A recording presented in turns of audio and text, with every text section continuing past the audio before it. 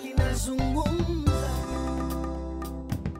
Habari za wakati huu, hujambo msikilizaji, karibu sana. Hii ni makala ya Haba na Haba kutoka idhaa ya Kiswahili ya BBC. Uko hapa na mimi Mary Richard niko na mwenzangu. Mimi ni Yusufu Mazim, na Haba na Haba kawaida inaangazia dhana ya utawala bora nchini Tanzania kwa kuileta mifano halisi ya maisha, changamoto na mafanikio. Na leo Haba na Haba inatizama kuhusu kilimo bora chenye tija. Yaani mazao nilikuwa nahisi kama wanasema chitola.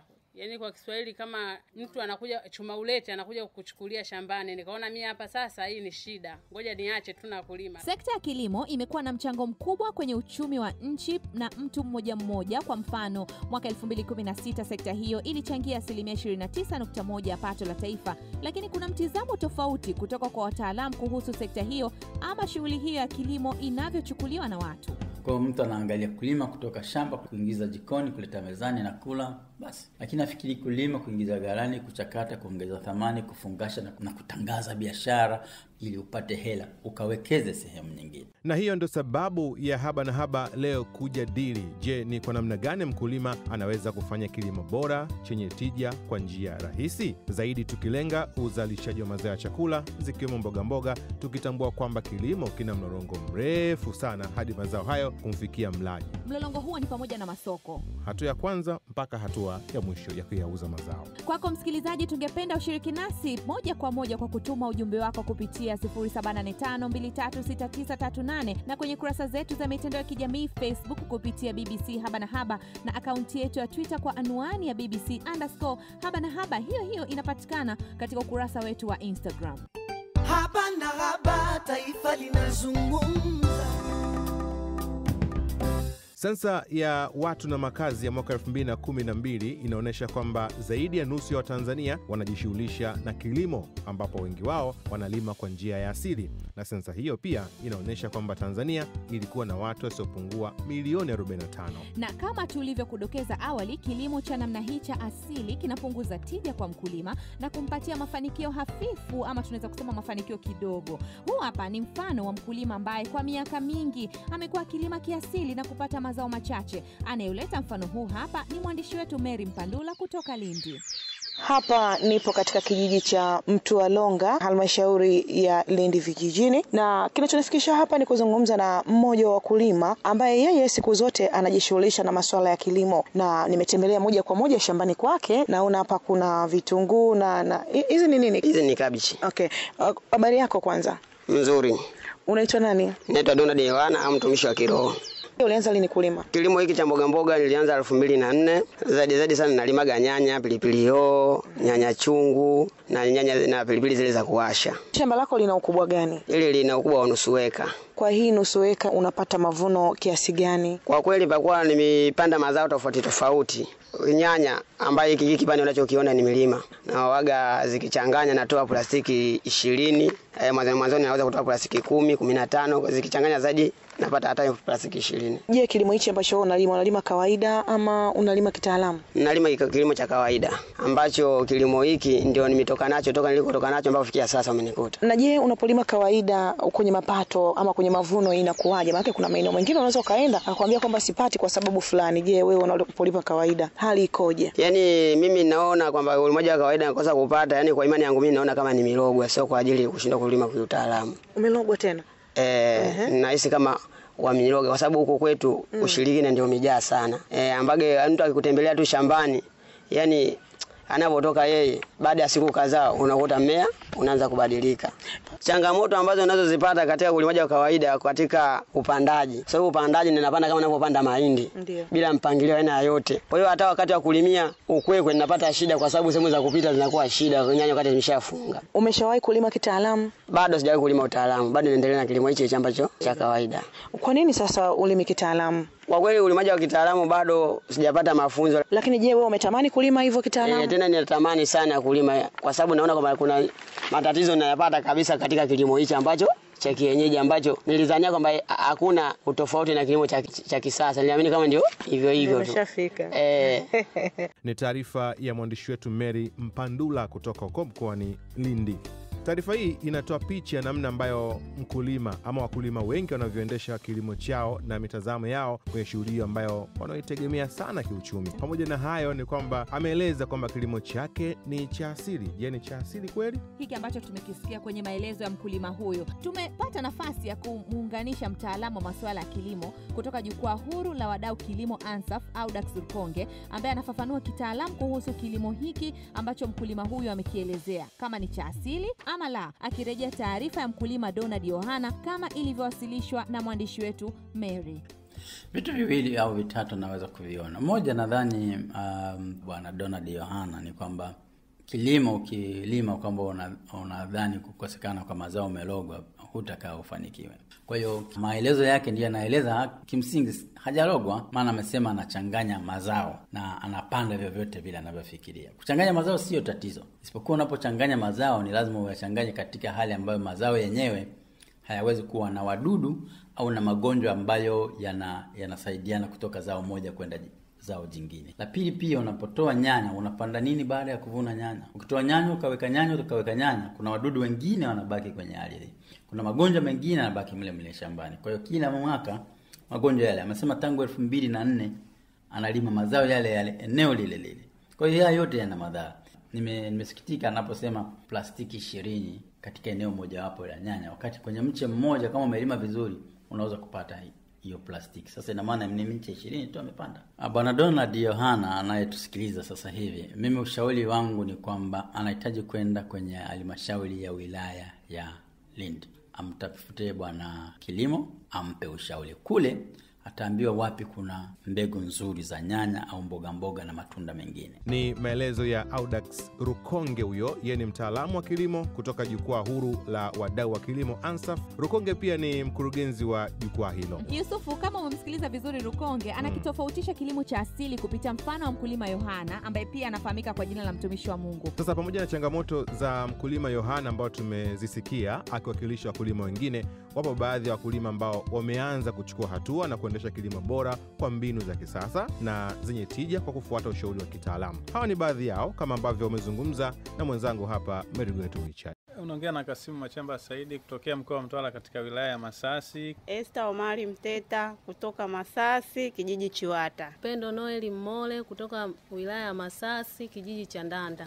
Zamani ulikuwa unafanya kilimo cha aina gani? Zamani nilikuwa nalima mahindi. Kiufupi, mwanzo kabisa nilikuwa na kilimo cha kienyeji ambapo nililima mazao bila kutumia utaalamu wa aina yoyote. Mpaka nikawa najihisi sasa niko majishingo. Nikawa nataka kabisa niache kabisa swala la kulima. Yaani mazao nilikuwa nahisi kama wanasema chitola. Yaani kwa Kiswahili kama mtu anakuja chuma ulete anakuja kukuchukulia shambani. Nikaona mimi hapa sasa hii ni shida. Ngoja niache tu na kulima. Lakini baadaye nikapata mtu akaniambia hapana, hebu kadhania tu. Sasa nikugeukia wewe Kasimu, wakati unalima kilimo cha kienyeji, ulikuwa unaandaaje mbegu, mashamba na ulikuwa unapata mazao kiasi gani? Yaani kwamba kuhusu mbegu, nilikuwa nanunua mbegu katika maduka ya pembejeo na mbegu zenyewe hazikuwa bora kwa sababu sikuweza kufahamu mbegu bora ni nini. Esther, umefanya pia kilimo cha kienyeji? Nimefanya. Aha. Ilikuwa inaathiri kiasi gani mapato yako na familia yako? Yaani naweza nikalima sehemu ya robo eka ambayo kilima kitaalamu unapata mazao mengi tu, lakini hapo kwenye robo eka mimi nilikuwa napata aiza debe 4-5 hivi. Sasa hivi hali ikoje? Naweza nikasema uchawi ulikuwa ni mimi mwenyewe bila kupata elimu. Lakini nashukuru nilivyopata elimu kupitia Haba Kilimo. Yaani mafunzo ambayo nilipata kwa Haba Kilimo ni kulima kwa kisasa. Yeah. Na wote hapa mmepata mafunzo kutoka kwa hiyo taasisi? Mafunzo gani? Hebu nikija kwako dada Esther, mafunzo gani? Kilimo cha kitaalamu kwa namna gani? Walikufundisha nini? Kwanza kabisa wale Haba Kilimo Foundation walitufundisha, cha kwanza kabisa ni kuandaa shamba. Kabla hujafanya kitu chochote, anza kuandaa shamba. Unaandaaje shamba? Kwanza unafyeka. Ukishamaliza kufyeka unakatua, yani kutibua. Ukishamaliza hapo unaanza kumwaga mbegu. Unaweka matuta. Kule mbegu ishakuwa tayari, unakuja sasa unachimba mashimo ambalo shimo moja na unapanda kwa nafasi ambazo zinastahili. Mbegu hizo unamwaga wapi?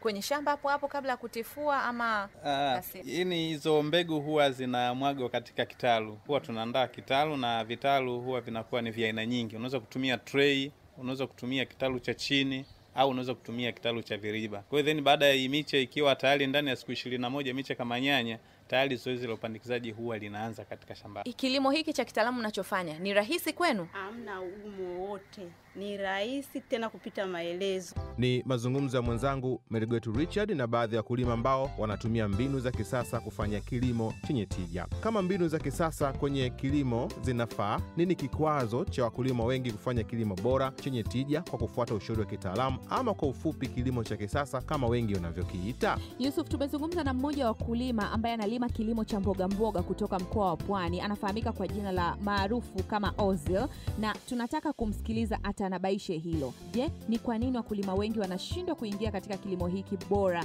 cha kisasa ama chenye tija?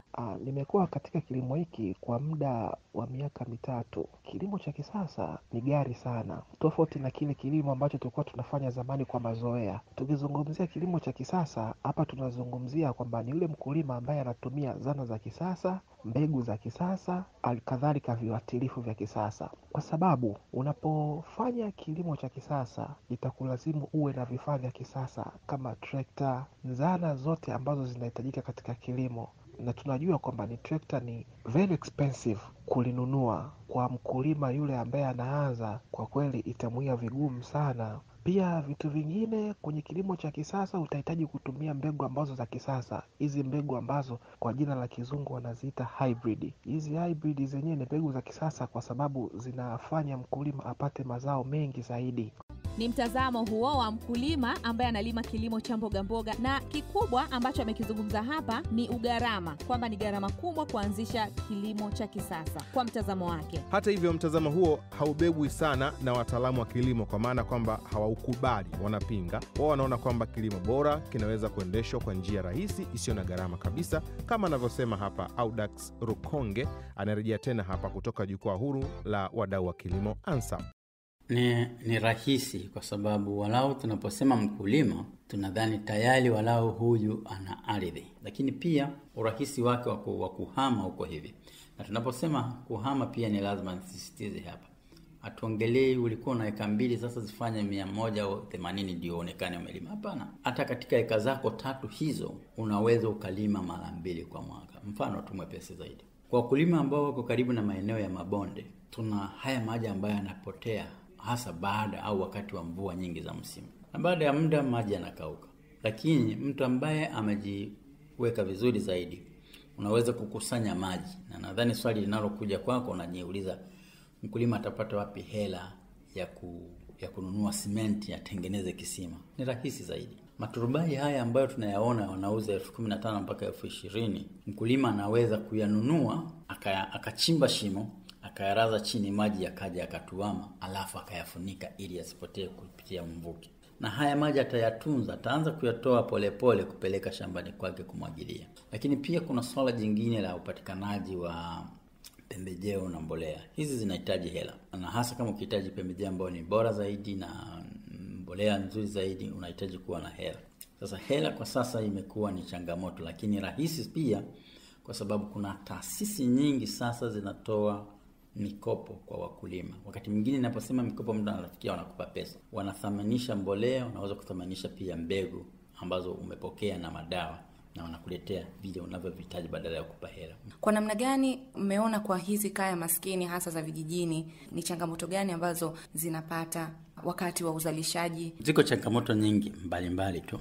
Changamoto kubwa kuliko zote mimi ninaiona mtazamo kuhusu sekta ya kilimo yenyewe, ambayo iko kwa mkulima, iko kwa mbunge na diwani hawa watunga sera wetu, iko kwa mfanyabiashara yule wakati na mkubwa, na watoa maamuzi kwa maana upande wa serikali. Ni mtazamo kwamba kilimo ni sekta ya watu ambao wamechoka. Kilimo ni sekta ambao watu wamekaribia kustaafu ofisini, wanaenda kulima. Kilimo ni watu ambao wameshindwa shule, sasa wanasema mimi naenda Lakini mimi ninawaomba watu wabadilishe mtazamo huu. Kilimo ni taaluma. Kwa mpaka watu wote watakapokuwa wamefahamu kwamba kilimo ni sayansi na sanaa, ni ngumu sana watu kufanya vizuri zaidi. Kwa mtu anaangalia kulima kutoka shamba, kuingiza jikoni, kuleta mezani na kula, lakini afikiri kulima kuingiza ghalani, kuchakata, kuongeza thamani, kufungasha na kutangaza biashara na kumvutia mnunuzi ili upate hela ukawekeze sehemu nyingine. La pili ambalo ni la muhimu zaidi pia kuliangalia ni upatikanaji wa vitu vya muhimu vya uzalishaji. Na kwenye hii sasa na kuongelea upatikanaji, ni upatikanaji wa vitu ambavyo ni bora zaidi. Mbegu, mbolea, huduma za ugani, na maana huduma za ushauri, wakati mwingine taarifa za masoko na taarifa za teknolojia inayohitajika, wakati mwingine pia na upatikanaji wa fedha. Hiyo pekee inatosha kuhakikisha kwamba wakulima wanaweza kufiwa na elimu hii, kuhama kutoka kilimo cha asili kwenda cha kisasa ambacho ni rahisi. Haitoshi. Soko zuri na urahisi wa ufikiaji soko huwa ni vichocheo kwa wakulima, hata wale waliokuwa wanalima kwa mazoea. Ni maelezo ya Odax Rukonge kutoka Jukwaa Huru la Kilimo ANSAF.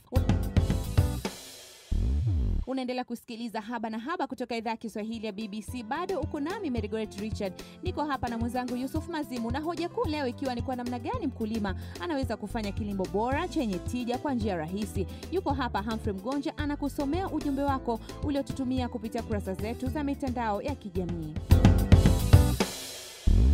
Asante sana Mary na Yusufu, nami nipitie ujumbe mfupi ambao umetumwa na msikilizaji wetu. Tuanze naye Wilson Antelius wa Kinshanda Muleba. Anasema kwa kweli inatakiwa kwanza wapewe elimu ya kutosha katika kilimo hicho, na elimu hiyo iwafikie walengwa ipasavyo. Tumalizie naye King Majuto wa Geita. Anasema changamoto kubwa ni uhaba wa mvua na dhana za kisasa za kilimo, hasa za umwagiliaji.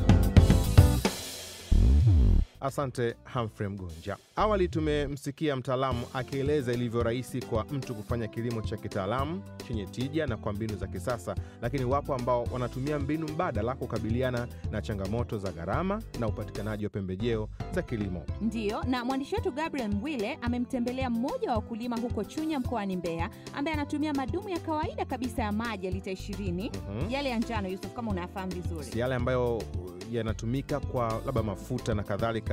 Baada ya matumizi haya wanatumia kubebea maji. Ndio huyo mkulima anatumia kwa ajili ya kufanya kilimo cha umwagiliaji. Anafanyaje? Tusikilize taarifa hii ya Gabriel.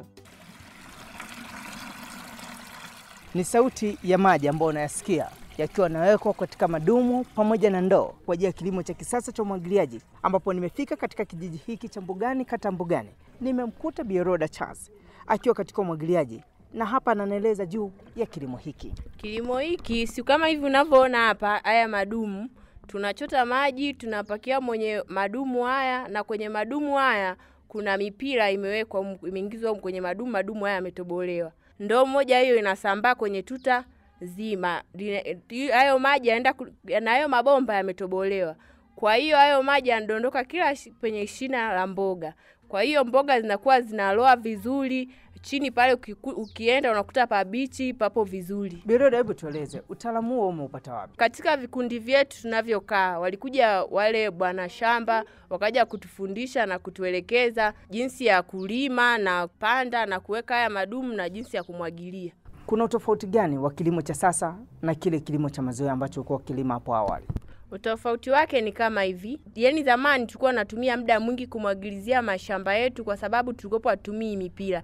Nimelazimika kumtafuta mtaalamu wa kilimo ambaye amefanya shughuli kubwa ya kuweza kubadilisha maisha ya Roda katika kuondokana na kilimo cha mazoea na kuingia katika kilimo cha kisasa. Na kwanza anaanza kujitambulisha na akitueleza umuhimu wa kilimo hiki cha teknolojia. Kwa majina naitwa Mesha Kirwenje, ni afisa ugani nahusika na mradi wa kilimo cha umwagiliaji kwa njia ya matone. Hii teknolojia tumeamua kuanzisha kwa sababu ya changamoto ambazo zinapatikana kwa wakulima. Changamoto kubwa ikiwa ni maji, na hii teknolojia inatusaidia kwa sababu utatumia maji machache, utaweza kufanya kilimo chako katika eneo kubwa.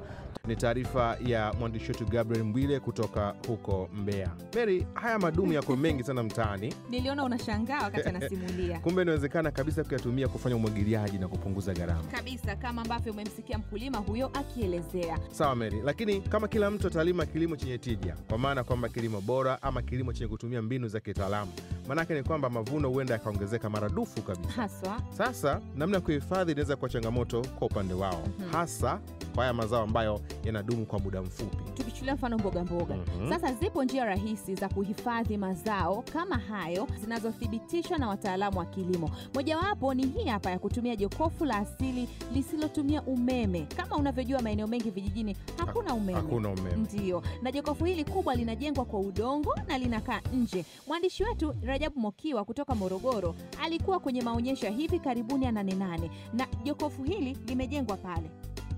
Mbele yangu hapa nilipofika naliona friji hili ama kuna kibanda kipo ambacho kimenakshiwa kwa mkaa, lakini pembeni yake kuna nyavu na juu kulimeezekwa kwa makuti. Mbele yangu hapa yupo mwakilishi. Mimi kwa jina naitwa Filipo Mtui, ni mtaalamu wa jokofu hili pamoja na mtaalamu wa vipando mbalimbali. Friji hili kwanza imetengenezwa kwa mkaa ambao ni material ya asili, vile vile na makuti au unaweza kutumia nyasi kavu. Mkaa tunamwagia maji. Tukimwagia maji, joto lililopo kwenye mkaa linatoka, inaanza kutengeneza ubaridi ambao unasaidia kutunza hizi mboga mboga pamoja na matunda. Na kwa nini mliona kwamba kuna umuhimu wa kutengeneza friji kama hili hasa la kiasili? Friji kama hizi ni rahisi kwa mkulima ukitofautisha na friji hizi za kisasa ambazo zina bei ghali. Kwa mtu mwingine wa kawaida, mkulima mdogo anaweza kutengeneza friji la namna hii? Anatengeneza na ni rahisi kabisa. Na nini kitatokea kama eneo husika maji yatakuwa hayapatikani? Maji ya humu sio kwamba ni mengi sana. Yakikatika kwenye system hii ya kawaida, huku juu unaona kuna bomba ambalo linatoa matone kwa ajili ya kulowanisha mkaa. Lakini kama maji yatakuwa hayapo kwenye system ya bomba, unaweza ukachukua ndoo na kikombe ukalowanisha mkaa na ukaanza kutengeneza ubaridi kama kawaida. Tumemsikia Rajabu hapo na jokofu la kutotumia umeme kutoka Morogoro. Kiasi kikubwa sana. Sasa hoja mbalimbali zimeibuka msikilizaji kupitia makala hii ya leo. Ndio Yusuf, na upande wa serikali tumemtafuta hapa afisa kilimo Bwana Saidi Mnangona ambaye atakuja kujibu hoja mbalimbali ambazo zimejitokeza katika makala hii, hasa akigusia changamoto zilizomkumba mkulima Yohana ambaye tulimsikia mwanzo kabisa kama alivyozungumza na mwandishi wetu Mary Mpandula kutoka Lindi. Wakulima wa aina hiyo kuna mbinu nyingi za kuwasaidia. Huwa kuna kitu kinaitwa maasi. Tunawaita wakulima halaiki kwenye kijiji, labda kama mkutano mkuu tunaanza kuelimisha. Lakini pili, kuna mbinu nyingine kwa kuunda vikundi. Vile vikundi vipo kwa ajili ya kupata elimu, alafu kila mmoja anaenda kutekeleza kwenye maeneo yake ya kilimo. Lakini kuna mbinu nyingine, tunaweza tukaandaa Farmer Field Day kwa wale wakulima ambao hawataki kabisa kutumia hizi mbinu za kitaalamu. Tunaweza tukamplani mkulima mmoja ambaye amefanya vizuri, tukafanya Farmer Field Day kutembelea shambani kwake na kwenda kuona yale matokeo mazuri ambayo watu wanaweza wakahamasika nayo. Kama mnahakikisha mnatoa elimu, kwa nini tunaendelea kushuhudia wakulima kama hawa kina Yohana? Changamoto hiyo ipo, na hawa wakulima kwanza wanatakiwa wenyewe wawe tayari kubadilika, kwa sababu kama hawajawa tayari kubadilika kupitia hizi elimu tunazotoa, kama hawezi kubadilika. Lakini kingine, huwa tunaandaa mifumo ya demonstration plot. Yaani shirika la Haba Kilimo tuliandaa viploti kwa ajili wakulima wetu waweze kujionea. Kwa mfano tunavyozungumza, hii ni Nuru F1, hii Kipato F1. Tunapanda zile mbegu ambazo ni OPV, tunaita open pollination, pamoja na hybrid, hizi mbegu ambazo tunazoita chotara, ambazo zina uwezo wa kuzaa kwa muda mrefu. Kwa maana akiona ataamini kwamba mbegu ipi ambayo inafanya vizuri, ipi haifanyi vizuri, kwa sababu kilimo tunasema ni action oriented, lazima twende kwenye vitendo badala ya kuongea mdomoni. Ni afisa kilimo kutoka mkoani Lindi Bwana Saidi Mnangoma akikamilisha mazungumzo yake na mwandishi wetu Mary Mpandula. Kwa nukta hiyo tunafika ukingoni mwa makala hii ya Haba na Haba msikilizaji, lakini tujikumbushe tu kuwa leo tumejadili ni kwa namna gani mkulima anaweza kufanya kilimo bora cha kisasa ama kilimo chenye tija kwa njia rahisi, na mengi yamejitokeza. Mimi nakumbuka mengi, sijui mwenzangu Yusuf unakumbuka nini? Nakumbuka mengi, lakini namna ya kwanza kubwa ni ya kuhifadhi hii kupitia jokofu. Unaweza kutumia njia rahisi kabisa ya asili, kwa maana ukajenga jokofu lako la udongo, ukatumia kuni na ukaweza kuhifadhi mboga zako. Jambo kubwa sana. Kwenye uzalishaji pia kuna mengi tumejifunza. Jinsi gani unaweza kufanya kilimo cha kitaalamu kwa kawaida kabisa. Kutumia madumu tu ya maji, unaweza kufanya umwagiliaji na ukapata mavuno mengi. Kwa nukta hiyo tunahitimisha makala ya Haba na Haba kwa leo. Msimamizi wa makala hii ni Michael Baruti. Wadhamini ni idara ya kimataifa ya maendeleo ya nchini Uingereza. Umekuwa hapa na mimi ni Regret Richard, sikuwa peke yangu, nilikuwa na mwenzangu Yusuf Mazimu. Asante kwa kuwa nasi. Kwa heri kutoka hapa studio, tukutane wiki ijayo.